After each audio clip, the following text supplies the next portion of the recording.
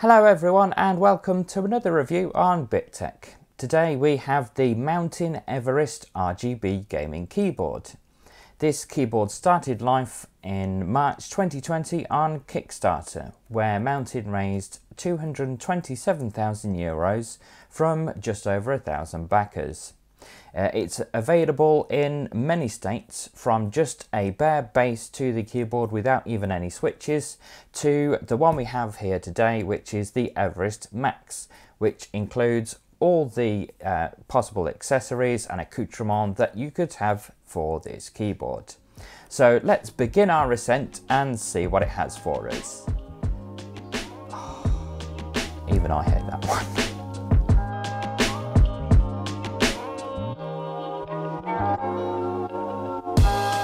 So the box itself is quite nice. It has a rather snazzy magnetic lip to it, which is a sign of things to come. It also has the Mountain logo there with a raised plastic bit for the peak of the mountain, which is rather nice.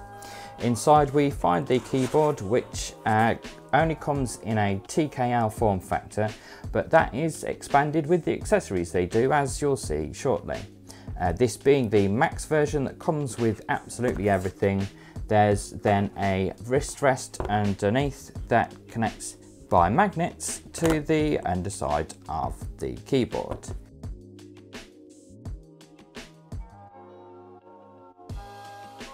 So as I said before, this is available in a bare bones kit where you just get the case and the PCB for you to put your own switches on. This one has Cherry MX Red switches on, and they are hot swappable, so you can change them to whatever keys you want if you get bored of the type that you've chosen originally. Now it has a dual layer CNC machined aluminium faceplate, and you can see around the arrow keys some of the machining marks from that CNC work. This one is anodized in black, but it does also come in a silver finish, and it has per-key RGB illumination. Turning our attention to the back of the keyboard, we have magnetic feet rests, which are extendable with further sections. And it connects via a USB-C cable and has a USB Type-A pass-through as well. Putting the keyboard to one side for a moment, if we go back to the box, you can see that there is in fact a second drawer, and this drawer is where you'll find all the accessories for this Everest Max model and what makes this keyboard unique and stands out in the sea of mechanical RGB keyboards. First up, we have the modular media dock with display dial. So this has 4 dedicated media keys and then a 5th key to control the functions of the display dial, and that can also have a custom screensaver on. The media dock connects to the back of the keyboard and can be placed either on the right edge or on the left edge, and that connects via a USB Type-C connector. Moving on from the media dock, we have a detachable number pad, but this isn't just any ordinary number pad. This is a Marks & Spencer's number pad. The number pad has 4 programmable display switches along the top edge. These have a 72 by 72 pixel display, so you can have an icon on there to show its current function, and it can have up to 5 profiles, so 20 separate functions. It can be programmed for hotkeys, for starting programs, or even to perform various functions within programs, including OBS, so it's like a tiny little Stream Deck. This too has dual layer CNC machined aluminium faceplate and hot swappable switches and per-key RGB illumination. This connects to the main body of the keyboard using a USB Type-C connector that slides out using this lever on the back, along with another magnetic bar for a bit more security. This can then be slid right across to the other side, so it can mount to either side of the keyboard. This too, like the main body of the keyboard, has magnetic feet to raise and lower it to your desired operating height, and those magnets are pretty strong. We then have the USB connector to hook it up to your computer, and it comes with a USB Type A to Type C cable, and it's pretty stout and 2 meters long. In this Everest Max kit there should also be a male to female USB-C cable so that you can connect the number pad to the TKL base unit but have it a little further to the side. But unfortunately that's gone AWOL in the BitTech office. As I've mentioned a couple of times, this keyboard is hot swappable, and in this Everest Max kit they provide you with 5 types of Cherry MX switch. The blue, red, silver, brown and silent red or pink. So you can have a test of the different switches and see if there actually is one that you might prefer to the ones that you have in your keyboard already, or if you get bored a bit later on. There is a plain escape key to replace the silver mounting one on the keyboard, and then we have 8 of the magnetic extension feet for the back of the keyboard and number pad. And for those hot swappable switches they provide a combined keycap and switch puller tool. So that just about covers the main features of the keyboard and the accessories. I've got a couple of videos that I need to edit, so I'll get this hooked up to my rig and really put it through its paces. Then I'll report back with a more detailed look at the more unique features of that media dock and the programmable keys, and whether they actually have any applicable real-world use or are just a bit of a gimmick. So apologies if this footage comes out a bit rubbish, but I'm having to record it on my phone so I can get the camera close to the keyboard on my desk. So here we have the keyboard on. You can see the screensaver I've set to the BitTech logo, and these are the 4 default programmable keys that Everest Max comes with. So the first button there, that takes you to Mountain's website. I thought that was a little odd. I thought it would have sort of gone and found the Basecamp software to load that up, but you can set that in the settings if that's what you want. There we have Open Explorer up. That one puts your computer to sleep, and then that will bring up Task Manager.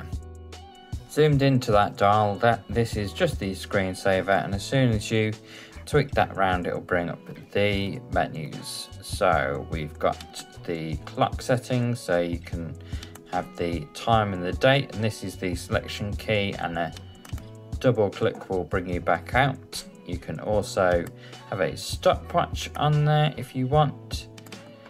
And then finally a timer, so if you need to remember to go and take something out of the oven so you don't burn your tea while you're gaming, you can set a timer up. And the second option is the profile, so I've got 3 setups. If I set it to profile 2 and just have a look down, the keys have stopped flashing, and then I've got a third profile set up, which again sets the keys to a nice BitTech purple. Next is the lighting, so you can change the various modes on the fly. So if you zoom back out, you can change between static, color wave, tornado, breathing, reactive, matrix, and custom, which will be the one that you've set up yourself if you have done, and then Yeti, which is this weird blue and white, which I guess is their mountain theme, and if you want them off you can do that on the wheel.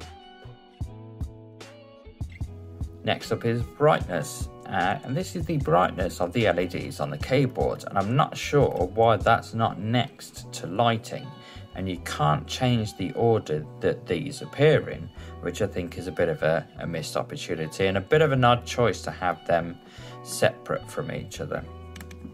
If we zoom back out, so you can see that. So I've got it on 25 so it's not overwhelming the camera on the phone, and that also adjust the brightness of the customizable keys as well.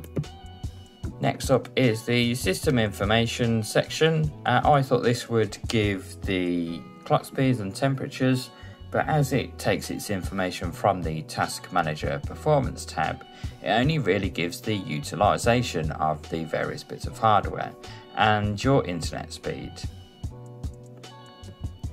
Next up, an actions per minute counter for all of you real-time strategy fans. And the last one is a custom mode. Now, this will only work if you have set up a custom operation for the dial in Basecamp software, and I don't have on this particular profile, but we'll look at that now. So this is the landing page for the Basecamp software. If I also had Mountains mouse, that would appear on here to customize the settings on that, but we've just got the keyboards. You can either click there or on the top. So this first page is where you can select between the different profiles, set up new ones and delete ones that you no longer need. To the right, you can set a name for the profile. You can set up a picture for that profile as well.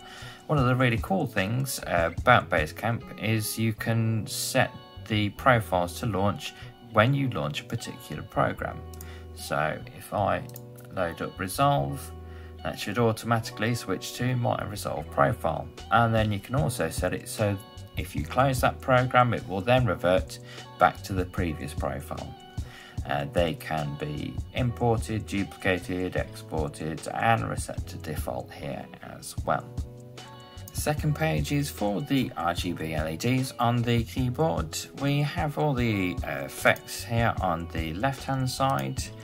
The custom mode is for when you want to set the per key illumination. So I've got a couple in green, one in red, one in blue for the various functions I use most of the time in DaVinci Resolve. So you can select each key individually to change their color. You can also click and drag the mouse to change a whole section of LEDs as well. These ones around the outside are some LEDs that are situated between the two CNC layers of the faceplate. They can also be changed by selecting a colour and then dragging it along, or by changing individual spots. The key binding page is where you can assign various functions and macros to the keys on the keyboard, and also the programmable display keys and the media dock. So on the display keys, I have it set to launch Resolve, Paint.net, Goldwave and Bandicam. Basecamp will also automatically load an image to be displayed for the program, and it does that based on whatever's shown in Explorer there, but you can also change that to something else if you want by clicking on the pen icon and then finding the picture that you want to assign. If we just select another case, so the other functions you can assign are operating system commands. So we've got Task Manager, Calculator, Explorer, Browser, lock the computer, shut down, sleep and hibernate. Run programs that you've seen, run a macro that's been set up in the macro page that we'll get to in a minute. Then you can also assign the media keys elsewhere as well if you want to use those for something else. And then finally the OBS Studio commands. So we've got start and stop streaming, recording, profile selection, transitions and durations, and a few different volume controls. So to use a macro, first you need to record one. I've got two very simple ones just for the right and left arrow keys. I've got those set up so I can assign those to the media dock scroll wheel. So if I go into the menu here, go into custom, then press the button again to activate it. I can then scroll one frame at a time using the wheel, which is quite nice. In the macro setup, you can record both the mouse and keyboard inputs, set a delay that you want, that's how you start recording, and then you can set the playback rate for once, hold it, or to repeat it until you press the key again. So on the display dial page, first thing we have is this show menu section with all the various options beneath that and a little check next to it. Now I thought that this would remove them from the display dial, don't show them, but they're actually still there, it just skips them when you're selecting it. And considering that's not just backlit cutouts but a proper LCD screen, I think it's a bit odd that they chose to do it that way and not just remove them and spread out the remaining ones that you want to see. So the next option is the clock type. So if I get that up, you can set that to an analog clock, and on the digital, whether that's a 12 or 24-hour clock. Further to the right, we can turn the screensaver on and off and adjust the time it takes for that to come on. It's a little difficult to see here, but there is a pencil there to adjust that and change what the screensaver is.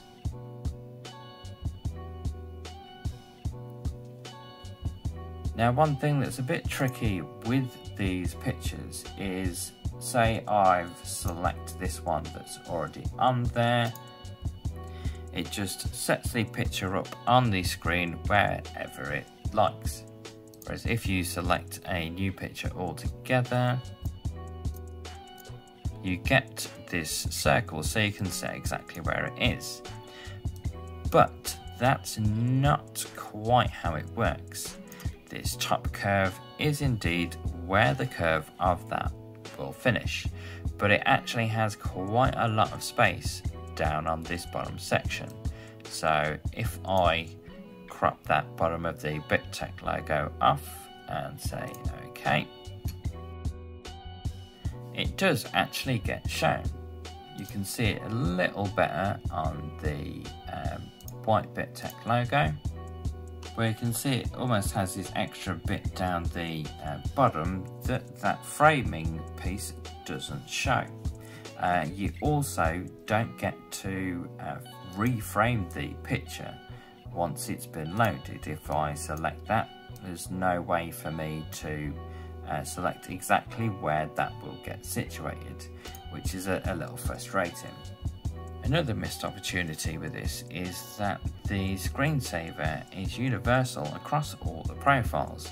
So on the DaVinci profile now, if I go onto the general one that has the same screensaver, and I'll change that to the white BitTech logo,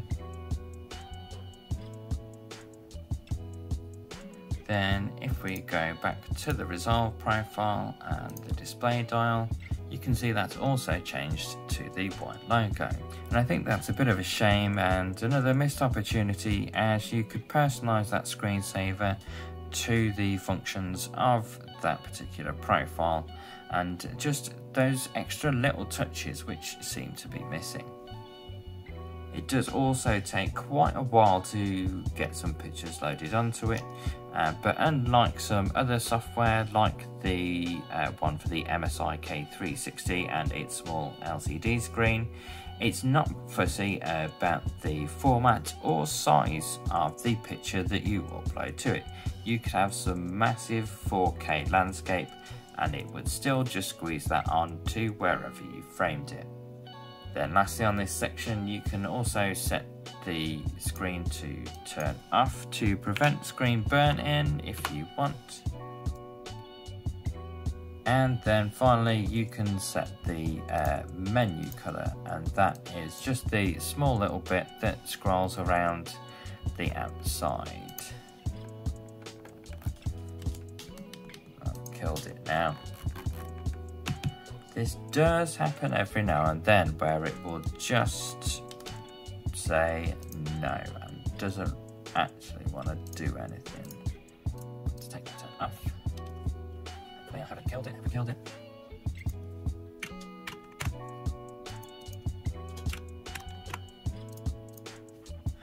interested. Let's unplug it and plug it back in. There we go, we've got it back. That was weird, not seen that before. Good job I got it on camera. So this last bit here is for the menu colour, which is that little bar that goes around the outside, showing a little more what option you're on. And you can set that to any colour that you fancy. There you go, that's now in red.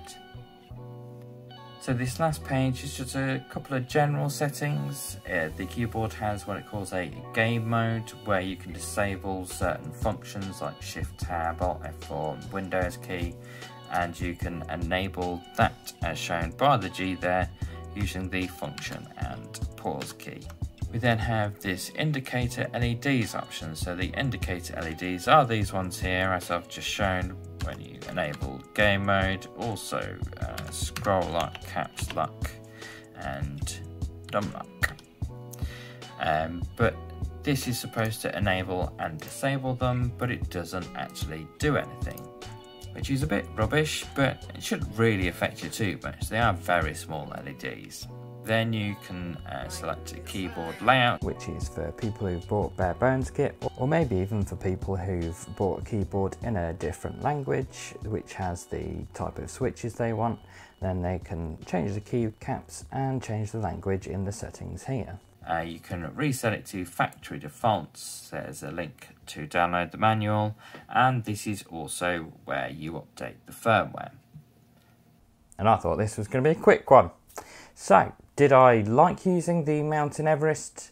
Really didn't at first, and the main reason for that being because this makes an absolute racket. Hopefully this mic will pick it up, otherwise I'll put a clip in.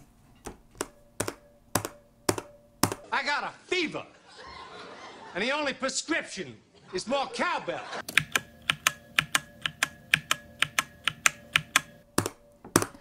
It sounds like somebody jumping up and down on an old steel bed. The switches in there must be dry as the Atacama Desert for that amount of noise to be coming from it. Now Mountain do sell some switch lubricant, but really for it to be coming to you in that state is quite atrocious.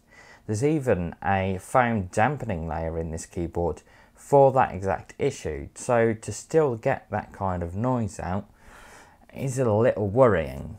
Now this was sent to the BitTech office a little while ago before I got my hands on it, but we're only talking 2 or 3 months or something like that. I mean, it's not a length of time that this should fall into this state, really. I mean, that's going to have been a factory problem. If I'd have spent £230 on it, you're damn right this would have been going straight back with that kind of racket coming from it. Luckily, most of the time I've got my headphones on and I'm listening to the videos that I'm editing, YouTube, music, or the game I'm playing, so it tends to drown it out. But sometimes I just like a bit of peace and quiet while I'm doing something on the computer, and this keyboard just shattered that. Shut up! Noise issue aside, it was fine to use. I sort of forced myself to use the special features on the keyboard, the programmable display keys and the media dial. So as I said, I had the dial set up to do a frame nudge in DaVinci Resolve. I actually used that quite a bit and I quite liked that function, but the dial itself is a bit cheap and plasticky and has a little play in it, and for supposedly a premium keyboard with its dual layer CNC'd machined like aluminium top, that's all plastic, and I think that's kind of been overlooked a bit for the fit and finish. I mean, at the very least this should have a metal bezel and a glass top like a watch, maybe an aluminium faceplate for this. The buttons have a fairly positive firm click to them. They don't wiggle around a lot, but especially in that dial, that's just a little bit cheap and a bit contrasting to the the rest of the quality of the board, which is very good. The magnetic feet are quite like, I have my keyboard fairly flat, so I didn't extend them, but they are really strong. I've just turned off the computer that was powering it. Yay! So that would be the sleep shortcut on one of those programmable display keys, working all rather too well. Which is funny because they quite often don't. The main purpose I had for those was for launching programs that I load and shut down a lot while I'm editing, and it quite often lost the shortcuts. I would press the button, nothing would happen, and it would be the same for all of them, and I'd have to go in, still showed the correct link to the exe file. The program hadn't been updated at all, for whatever reason it just lost that link, and I would have to relink it. So that was really frustrating and would often break my workflow if I'd sort of gotten used to them. And they were just programs that I had locked on the taskbar anyway, or on the start menu, and as I'm used to going to them there, I just forgot about that function altogether because it was too unreliable. That's not the only thing I had a problem with either. It was prone to throw a wobbly every now and then and just break, or the software would crash, the keyboard would become unresponsive. Within the first 5 minutes of having it on my computer, I tested that sleep key, fine, went to sleep, went to wake my computer. When it woke, the keyboard was unresponsive, as was the software, so I had to restart my computer to get that working again.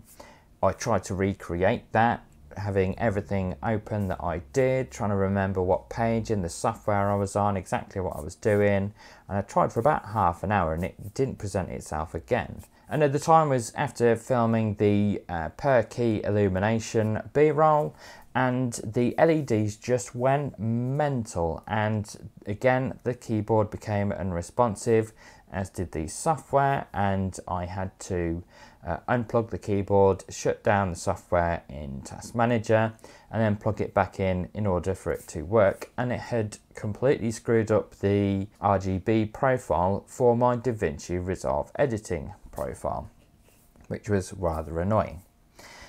So, I mean, some of these things are due to the immaturity of it. It is a fairly new product. I had installed the latest firmware on the keyboard and the latest revision of the software. So these are bugs that will be present now. And if you're somebody who needs reliability and you're not somebody who can put up with those sort of shortcomings, then maybe this isn't the keyboard for you. Those features in particular as well, I don't think they're really that unique. They're essentially just macro keys. They've just got a little display on them. That's just media keys. I mean, yeah, you can program that into it, and it's got a few other little bits on there, but so has like ancient Logitech keyboards like the G15 have little displays on them. So it's not exactly new. Neither is the movable number pad. I mean, there was the the Microsoft Sidewinder X6, which is the first one I can remember where you could swap it from side to side. My brother had one and I was really jealous. But I mean, it's not that much of an advantage when you can buy a separate number pad with mechanical switches for 20 quid off Amazon. There are newer ones around, like the Asus ROG Claymore, that have that functionality as well. It's also attached a little flimsily. I need to move about quite a bit in my chair so I don't get too stiff. Easy now. And in trying to lift it up, it just comes right away. And I feel like over time, if that happens too often, that USB-C connector will just eventually work its way out. And then you're going to have to seek a replacement. Talking about the USB-C connections that both the number pad and media dock use, while you have a Type A pass-through, While both of these are connected, you do have two vacant USB-C ports on the top and side where they are not. But you can't use those to connect any of the devices to your computer, and I think that's another missed opportunity there on the keyboard. So you could have a total of 3 pass-throughs. I did try and use one of them as a pass-through just on the off chance it would work. I think it was the opposite side one, and it just made the number pad drop off. And as soon as I unplugged it, the number pad sprung back to life. Really, it shouldn't be that hard to program in. Is that our hardware attached? Yes, right, okay, that's our hardware. Or no, that can be a pass-through then. And I think it's just lots of little missed opportunities or little niggles in a keyboard that's meant to be about those finer details that just really put me off it in general. It's fairly pricey at £230 for this Max kit. Now they say that this is quite a good value proposition. And you think £230 for a keyboard is a good value proposition?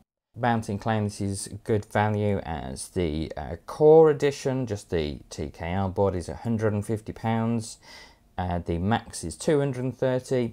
If you bought the Core and all these separate pieces, that's £285, so a £55 saving. And £230 is still pretty pricey, but they're saying, but the competition is far more expensive. Their competition is a Corsair K95, an iQ Nexus, and a Stream Deck Mini, with a total cost of £380. Or a K100 with those same 2 accessories at a total cost of £410. Now for one, why do you need the iQ Nexus and a Stream Deck Mini? While they may say, well, the Nexus is a bit like the media controls there, and then the Stream Deck a bit like the programmable keys. But both the K100 and K95 have media keys and a little scroll dial, which is exactly like that. So you definitely don't need both of those. And in fact, the Corsair iQ Nexus, that's a touchscreen LCD bar that you put at the top of the keyboard that has 6 programmable buttons, so 2 more than that. But it has 200 pages, so a possible 1200 different buttons, which is a little more than the 20 you can get out of that. And really, these are all just macros anyway, and both the K100 and K95 have 6 programmable macro keys. No, they don't have a display on them, but does that really matter? Once you've programmed them, you don't really tend to look at what you're doing. It's more of a feel and a touch. You're playing a game. First thing you do on a new game is you set up your keys exactly how you like them. Everybody's a little bit different. So having them able to display, I don't think is really that key a feature. Both the K95 and K100 are full-size keyboards, and you definitely can't move any of those buttons around. So you might say, aha! Aha! Aha! So that's where this has its advantage, its customizability. But really, you're going to find where you like them the best and keep them there. Once you got used to the layout of the K95 or K100, would it really make that much of a difference? Even if you think, but what about the detachable number pad? You can get detachable number pad for £20. So then maybe the best option is one of them, the K70 TKL Championship edition, is it? And then the iQ Nexus, which has far more possible buttons than these 4 do. That might be a better option. Might cost you a little bit more, but there are plenty more TKL boards out there as well to really drive down that cost. And then there's the software on this that just falls over all the time and takes the keyboard with it. and that can really break your rhythm and concentration. If you're gaming, that's fatal. So I really couldn't recommend this keyboard in its current state. I mean, I really get it, I love the idea of it, I just think the execution is wanting and the software just doesn't have the maturity and stability to be worthy of £230. So hopefully Mountain come back with version 2 with a few tweaks to its functionality, usability and quality on some of the pieces, and I really look forward to that review.